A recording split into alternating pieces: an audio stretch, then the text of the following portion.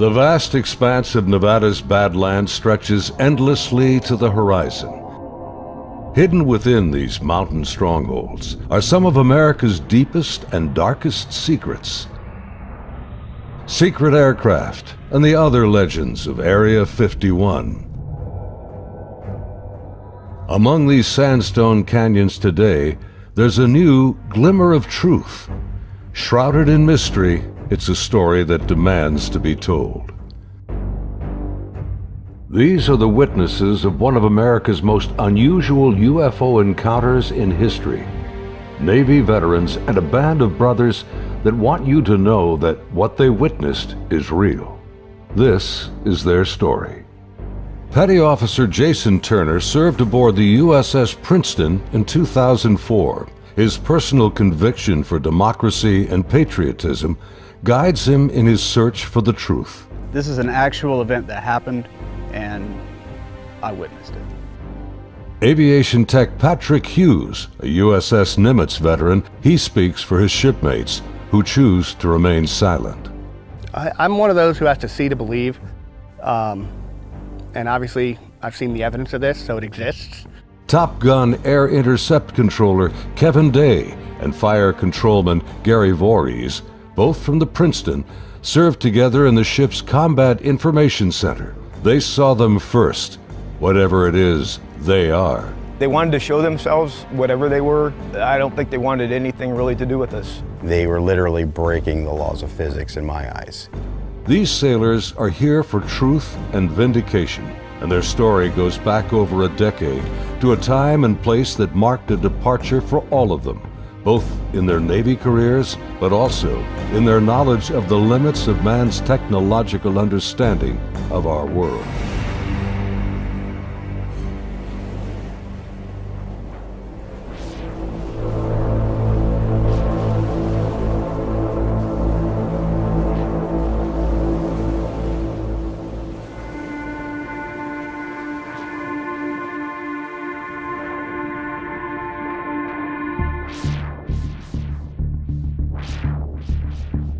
Looking out over the ocean toward the horizon, sun, sea, and sky form an endless vista, a never-ending cycle of tide, wind, and waves.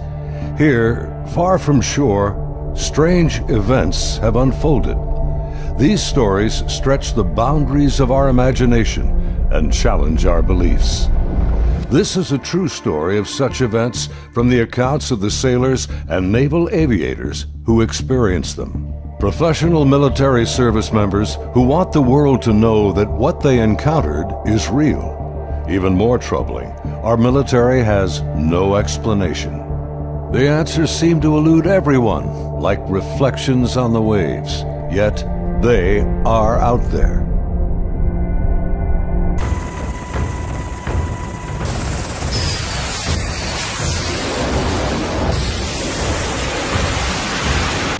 November 10th, 2004.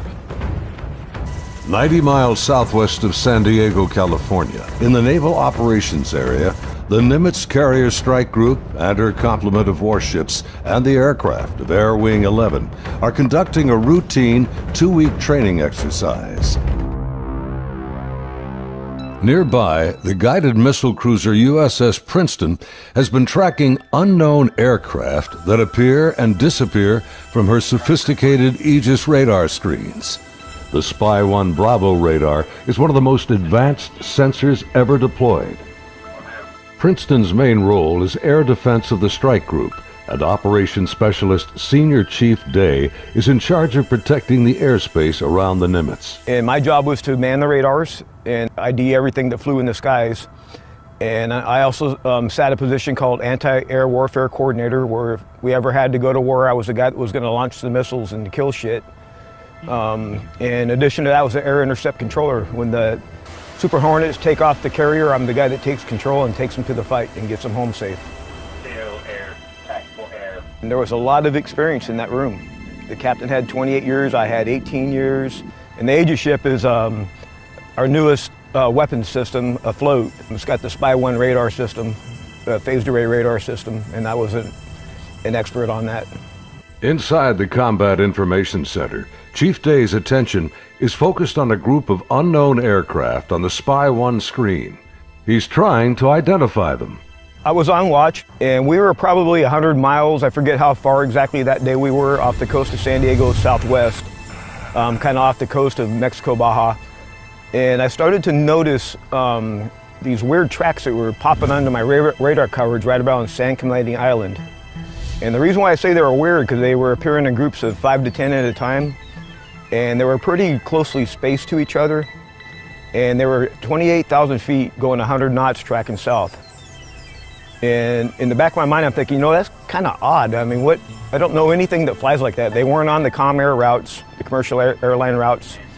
I wasn't really that concerned about them. I didn't consider them hostile for any reason at all. Another watch or two, as I'm watching, the same formation appeared again. And over the course of 3-4 days, it probably counted up to that point, groups of 5 to 10 at a time. There were probably 50, 60 tracks by then. Today, Kevin and Gary are still looking for answers. They've known each other for over a decade since their Navy days. Gary was a third-class petty officer and fire controlman back then.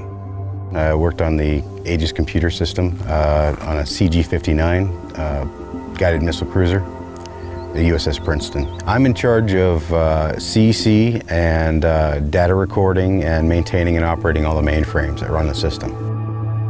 They're both becoming increasingly frustrated in their attempts to ID the strange aerial objects, which have no transponders and fit no known flight profiles.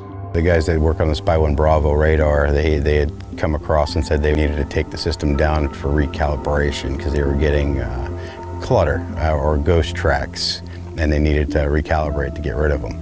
Then once they did finish all that recalibration, bring it back up, the tracks didn't disappear.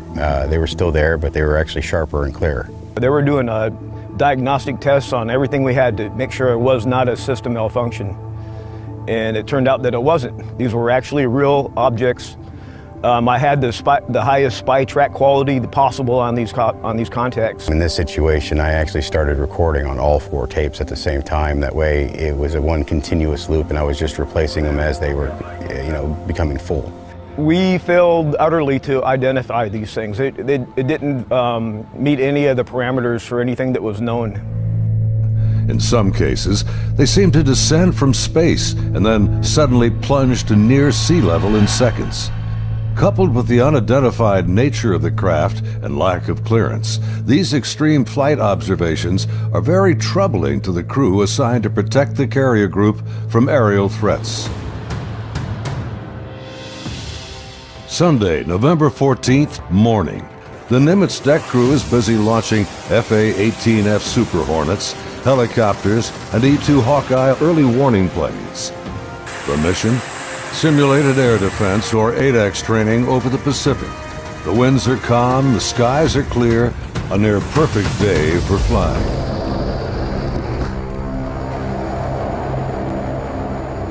As they launch, the Black Aces squadron has no knowledge of events happening nearby. In the back of my mind, that's when I determined I was going to become concerned about these objects, is we were getting ready to launch a whole bunch of aircraft in that same piece of sky. Fast Eagle climbs out to 20,000 feet and heads to the cap station about 40 miles south of the carrier.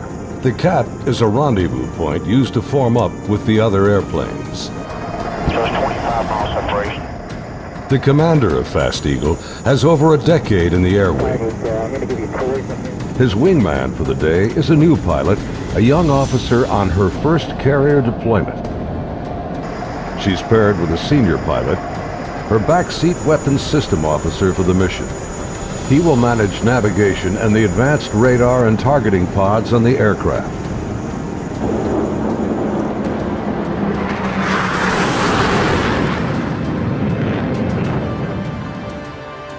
Overhead, an E-2 Hawkeye from the Wallbanger Squadron is on station directing the aircraft. Banger provides eye-in-the-sky command and control during carrier flight operations. Back in the Combat Information Center on Princeton, the mysterious objects are back. And today is the first time Senior Chief Day has jets in the air that can intercept the mysterious aircraft. Seeing these contacts, Captain Smith orders me to intercept one of them. So I went back to the console. I picked the closest one that was to us, and I had intended to let the Hawkeye do the intercept because they already had control. It was just easier. Day briefs the captain, and they agree to send the Hornets. The Air Intercept Controller aboard Princeton, call sign Charlie, radios the Hawkeye and takes control of Fast Eagle. Banger, Charlie. Charlie's a banger, good.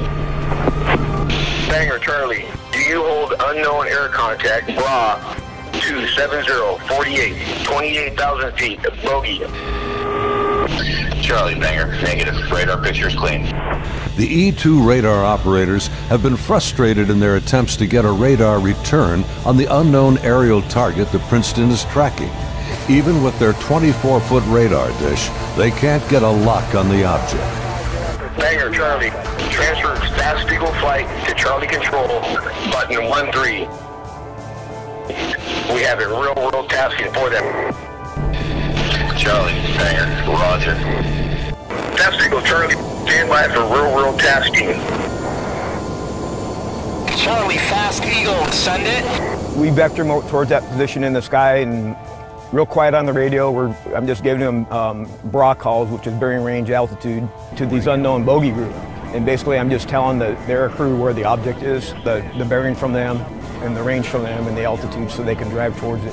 Contact bra 27041, 20,000 feet, bogey, snap, 270, over. Roger, bearing 270, 41 miles. 100, go trail. 100. Say state.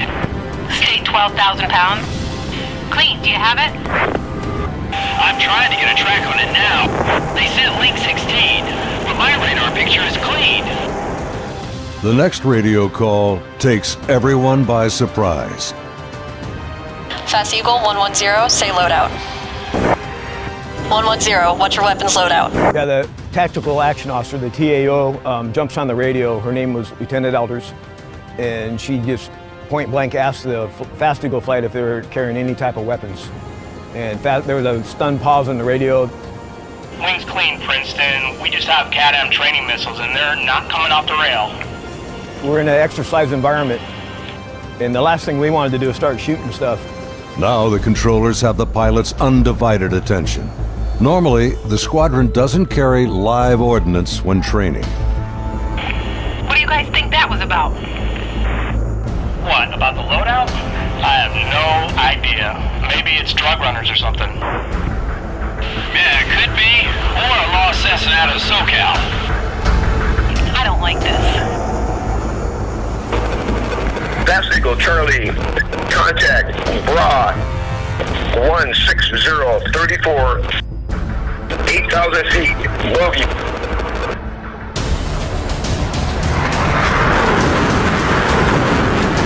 Roger, 34 miles at 8,000. Committed, your call, continuing.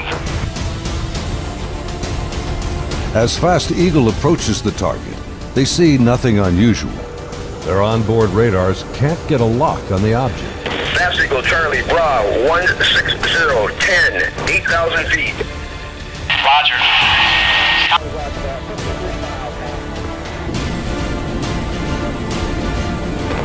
Fast Eagle, Charlie, merge plot. Basically what the merge plot means on the radar, you got two objects in the same vertical piece of sky, so when I'm looking at the 2D display, it looks like a one radar blob now.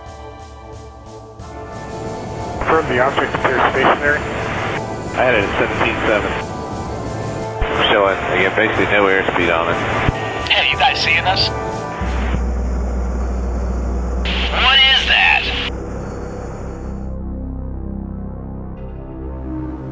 As the Super Hornets approach the target, they see a disturbance on the ocean surface.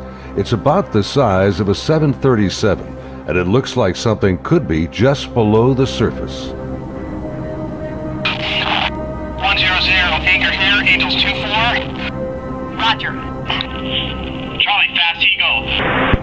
observing something in the water here, possibly aircraft in the water at the merge plot, just north of our position, about 2 miles. Charlie, roger. I'm descending to Angels 14 to take a look. Do you think that's our unknown? Man, not sure. Radar's clean. As soon as he got to the merge plot position, the object that he was intercepting dropped from 28,000 feet down to 50 feet above the water in 0.78 seconds, as I found out later the next day. As the Super Hornets get closer to the ocean disturbance, he suddenly spots another craft above it, a much smaller white object with an oblong shape, hovering, then darting just above the waves.